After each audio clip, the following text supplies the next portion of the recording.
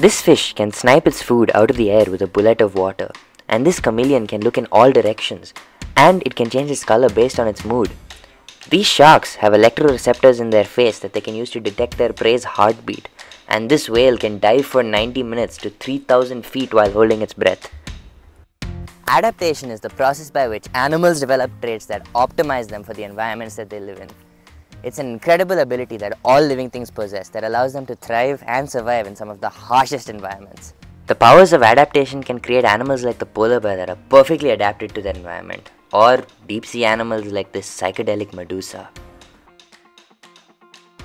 But to understand how an animal like that can come into existence, we first need to understand what adaptation is and why it's important. And in this video, we're going to do just that. One of the best examples of adaptation can be seen when you look at the tiger. These majestic animals are incredibly well suited to their environment. They have incredible hearing and super sharp teeth, and are also one of the most powerful animals on the planet with a bite force that exceeds 1000 psi. That's 700,000 kilograms per square meter. But by far their best adaptation is their camouflage. Tigers are masters of disguise, blending in perfectly with their forest environment. And you might call me stupid for thinking that an orange animal could blend in with a green background. But think again, because their primary prey, deer, can't actually see the color orange. So, when a deer looks at a tiger disguised in a bush, it may not even notice the orange tiger because all it sees is green, until of course it's too late and the tiger pounces and crushes the deer's skull. You can see here how drastic the difference is between deer vision and human vision. There are three kinds of adaptation: physical, behavioral, and cellular. All three have their own benefits and uses. The tigers we just talked about are a great example of physical adaptation. They've evolved their orange color and black stripes to survive and camouflage specifically in a forest environment. And you might be wondering, well, what about white tigers?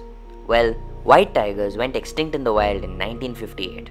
This was mostly due to hunting, but also because white tigers get their color from a rare genetic mutation called leucism.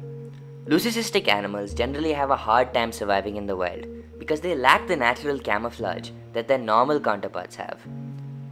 In this case, white tigers would have had a hard time ambushing their prey because a deer would have been able to spot it much easier than it would be able to spot a regular tiger.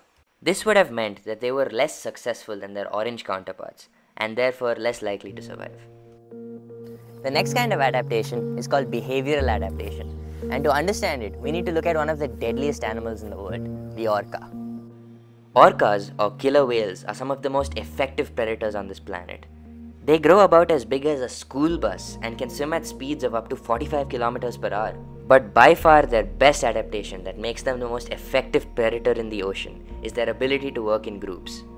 Orcas' group dynamics make them the most feared predator in the ocean, and their ability to work together is second only to ours.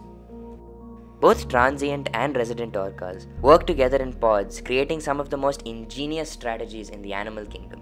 They've been known to beach themselves just to catch a meal, and use their bodies to create waves that knock seals off of icebergs. They also surgically dissect great white sharks to remove their livers and eat them. All this is possible because of how orcas work together in groups. They are constantly communicating with each other, tracking their prey and forming strategies on the go. They are incredibly intelligent on their own, and together they form a unit that's basically unstoppable.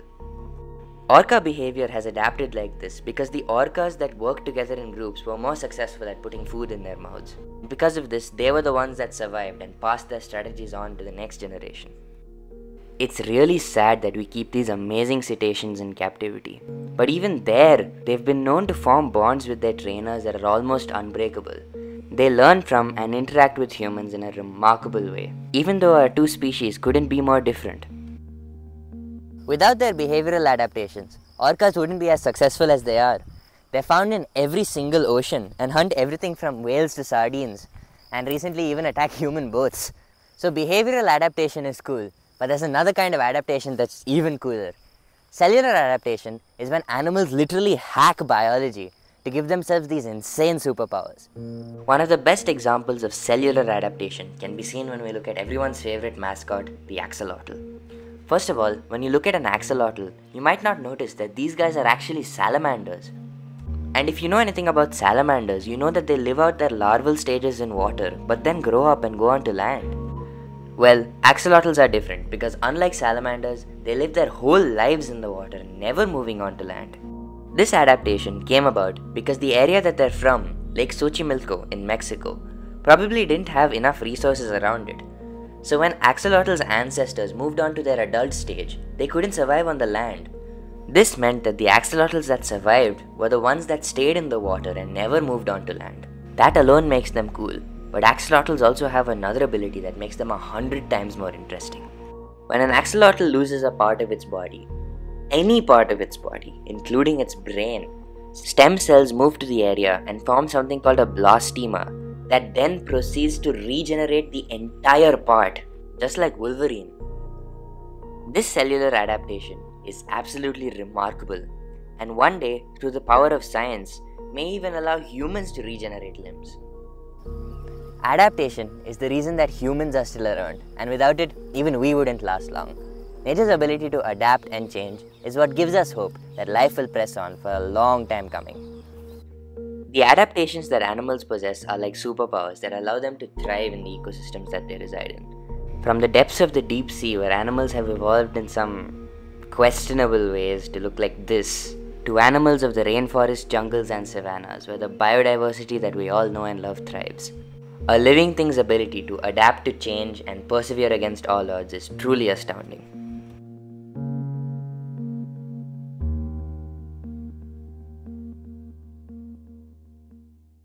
Thank you so much for watching.